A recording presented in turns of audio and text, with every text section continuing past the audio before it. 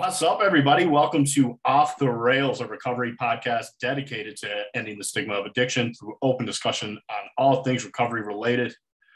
My name is Mark, and with me always are Dave and Jared. And fellas, what is happening? How were your weeks? Good, man. It's been good. Sun's out. Beautiful day. Are the guns out? Hey-oh. Are you guys highs and lows this week? Highs this week? Yeah.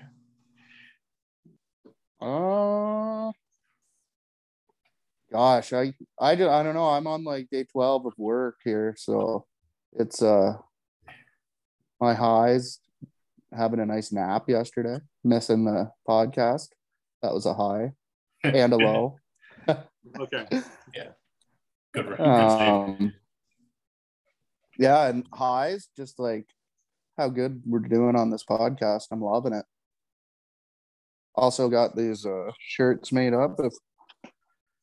If you want to drop a comment in the comments and see if we should make some up. I like that. Dave, how was your week, man? My week is good, man. Back from Timmins, the old team I coached pulled off the win, so we won the NOHAs, which is the Northern Ontario Hockey Association. I guess like the final tournament.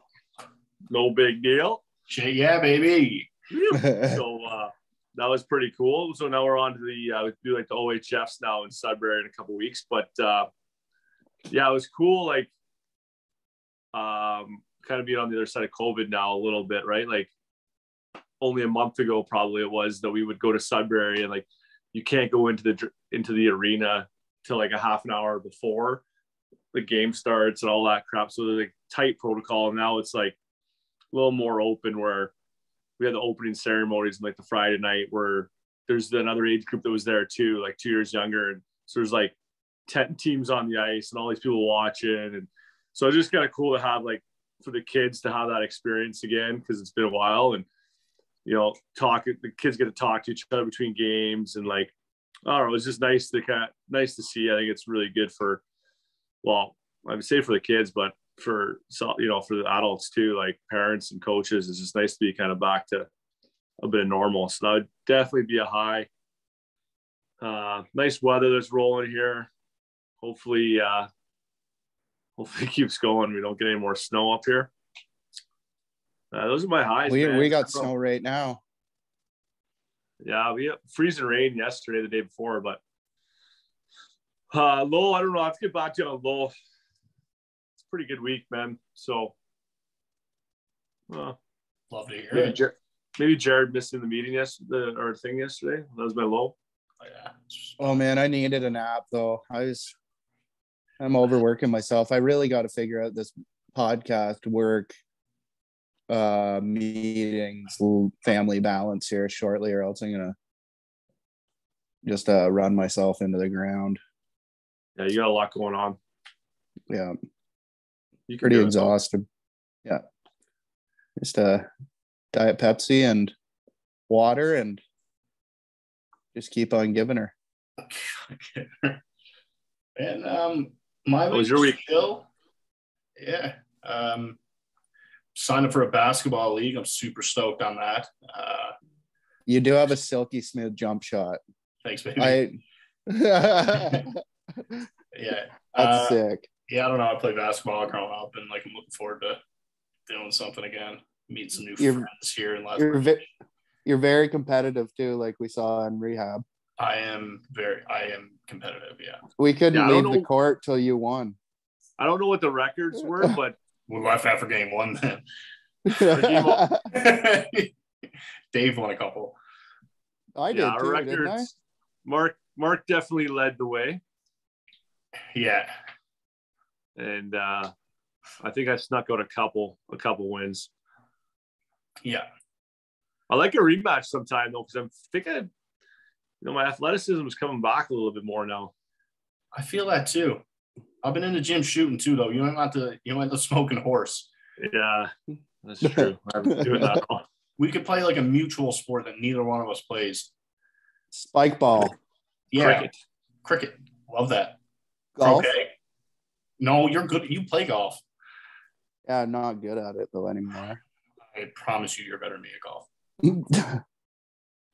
I'm gonna focus hard on it this year. I like that. I don't remember the last time I golfed not drinking. I've never done that. I'd like drink a bottle of vodka at 7 a.m. before getting to the course. Savage. Yeah, did a lot of stupid shit playing golf. I also went to 2 in-person meetings this week, which was sweet. That's right. Nice. It's cool to meet some people here. And I went to a speaker meeting for the first time. That was pretty cool. I don't know if you. They're sweet. Yeah, man. Yeah. Someone just gets up and shares their story and talks to you about recovery. It was pretty sweet. Yeah, I like those. Yeah. There was so many more people at that one than Tuesday night one. But other than that, man, solid week, getting settled away, ready for baby. Had some pregnancy photo shoot yesterday. That was sweet. Yes. Those are going on our Instagram. Sweet. Yeah. I don't know about that. No? Okay. We could. So this is the episode after Brady's interview, right? You bet. Sweet dude. Love the interview. Love what he's doing. Yeah, he's doing a lot for mental health. It's pretty cool. Mm-hmm. He's awesome, man. He's just another guy too with like that crazy energy, super enthusiastic guy and just passionate. And it's good to see him in a good place. I think it's kind of cool too, like how many different ways to recover from addiction, and you can just choose your own path as well. Like his is a bit different than ours. Yeah. But whatever works for you is pretty cool. I love what he's doing with puck support, man. I think that's incredible. I think more attention needs to be brought to that, especially not just in hockey, but in all sports. And, there's like that, like U of T came out with a study where like elite athletes struggle more with mental health issues. So like, to me, there's like several questions you should be asking, like why that's happening and how you can prevent it, and how we can educate people about that. So I think what he's doing is spectacular in that regard, and it's going to help a lot of people. Mm-hmm. Yeah, it sounds like he already is too. Like, I asked him about helping out with like, Jim Thompson talked about like having someone in place like the NHL or whatever. And it sounds like he's already, I didn't really know this, like speaking to some junior players and stuff like that.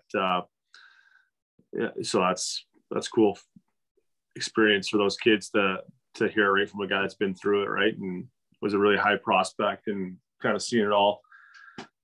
So that's it's good. I'm sure he's changing some lives. And oh, excuse me. Oh. You can cut that. Yeah. So anyway, he's just doing a lot of good stuff, and he's an awesome dude. So I'm sure we'll have him on and maybe collab with him doing something in the future. Yeah. Mm-hmm. It'd be awesome. I found like, when I was younger playing sports, and I don't know if you guys feel this way or not, but like, I don't find mental health was talked about when we were younger very much at all, and you were kind of like labeled certain things if you like discuss, like if you're depressed or, you're anxious or whatever. Do you guys think like having someone in the sports that you played growing up, having someone to like talk to you about, depression, anxiety, etc., do you think having someone there like on your teams to talk to would help you guys? I think there should be like a full class in school for it. Like, there's like a religion class, and if you go to a Catholic school, I think there should be like a full class on if you're feeling this way or whatever, and what to do and what to do to prevent it and stuff, like a mental health class kind of. Yeah. I think that would be pretty cool. But I don't know. Yeah. I was like always like fat shamed when I was a kid and called fat, and it does take a toll on you. Absolutely. So I think with having someone in place with it definitely wouldn't hurt, obviously. With a hockey team or whatever sport you're playing, you spend so much time with that group, right? It becomes like a second family. And I think, whether it's even pressures of hockey or just something you're dealing with outside of that, you might be more apt to open up to somebody that is in the, your second family type thing, right? Like you're someone you're really close with, and perhaps maybe a school, like a guidance counselor or whatever, you might not, I don't know, hard to say really, but open up as much in that setting than you would maybe with someone that's in the hockey community, if that's what your sport is, right? If that makes any sense. I don't know. But I also think coaching is progressing a little bit too, in the way that you treat kids and athletes, and still has a long way to go, but I try to do my best with how the kids focus on the process and playing properly, not so much putting the stress on the outcomes, because I think that can be something that puts a lot of mental stress on a kid, because you can't really control the outcome. You can only control your effort and what you're doing and the process and how we're trying to play the game. You can't control the bounces and all that. So to put so much energy and effort towards thinking about the result, you can't really do anything about it anyway, can be taxing. And I don't know. I could go on to a lot about minor hockey just because I've been around it a lot, and a lot of stress that the parents have put on their kids. A lot of it has to do probably with a lot of money, like the amount of money they pay nowadays. So the parents want the best for the kids. I don't think there's not a ton of, we talk about hockey parents being crazy or whatever sport you're in. I don't necessarily think that's true. I just think they want the best for the kids. They don't really know what to do, right? How to do it. And everyone's just trying to do their best. And a lot of times just throwing money at things, but I don't know. That was just a rant. I might just cut that out. Oh, I think No, that on, man. That was awesome. Yeah. Man, one thing I found, Dave, you might be able to answer this, because I found when he came forward and talked about the hazing and stuff like that, I found that pretty disturbing. And do you think people coming forward and talking about shit like that can kind of help people monitor it? I think you can. I think that hazing stuff is we're probably years past that now. That I don't really know that happens anymore. I could be wrong, but yeah, I know it's if it happens in junior and stuff like that, what they do is a lot more mild. It's more stuff you're not going to get suspended for the rest of your life for, right? Because it is monitored highly. It definitely, the stories that he said, I know tons of guys that experienced stuff like that growing up. I mean, I'm almost 40, so 20 years ago or whatever. I think they've come a long way in that regard. And it's time to just continue to progress with everything else too, with mental health and I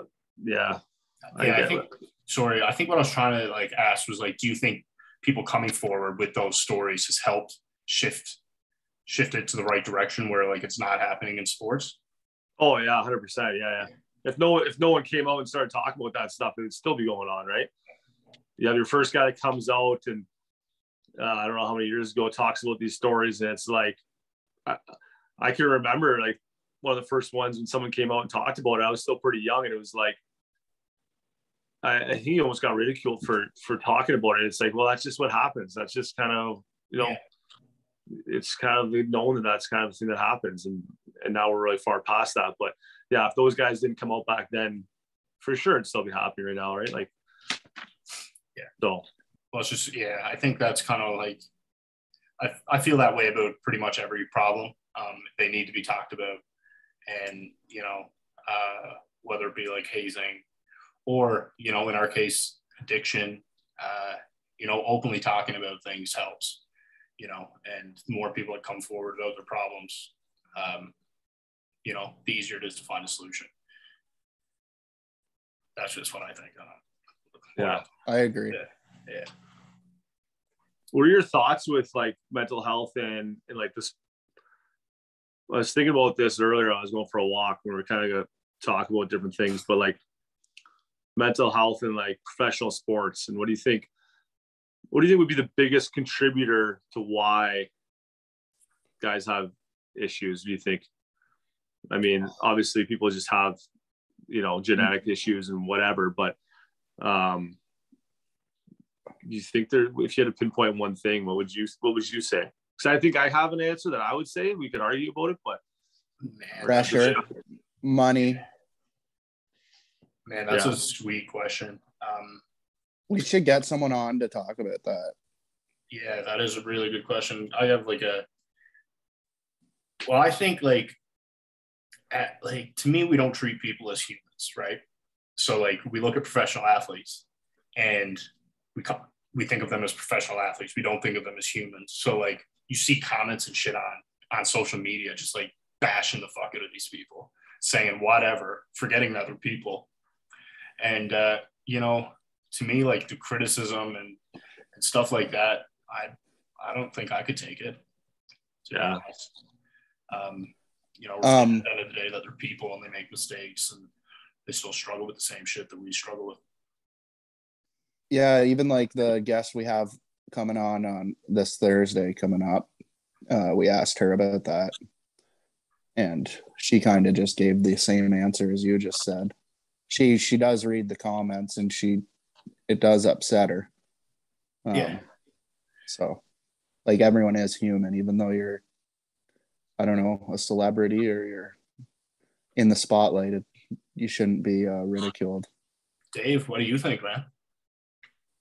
Yeah, well, I agree with that. I mean, there's lots of things that happen, but ultimately, I think like talk about injuries and some guys get hooked on that through injuries, and but I think like money and the access they have is like ultimately kind of like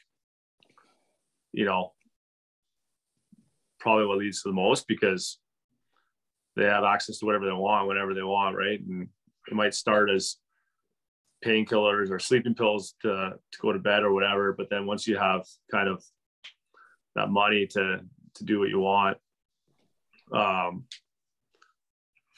you like, why wouldn't you try to like alleviate more pain, whether it's physical or mental, to try to keep playing or making a paycheck, making some money. So I mean, I play a hockey tournament. Talk about physical pain. Like I remember, like this was like years ago, like 15 years ago, playing like a men's league tournament on a weekend, and like my body after 4 games, I felt like I was beaten up really bad. Like, and then that's far cry from the NHL, right? Like what they go through. So I mean, they're a little bit better shape than me, probably, but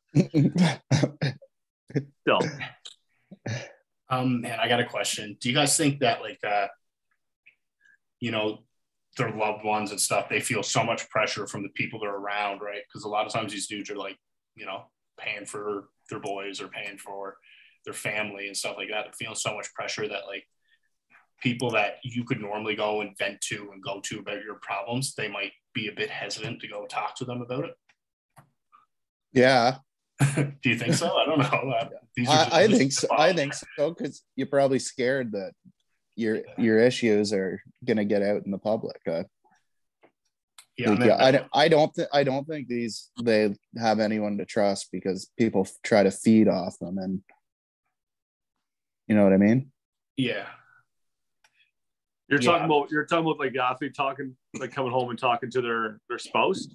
Yeah, and like family, right? Like, oh, I thought you meant a friend or something. Yeah, I meant like kind of like their family, and where normally like you should be able to go home and talk to your spouse or talk to your parents, right? But do you think there's like a pressure and like a sense of letting them down?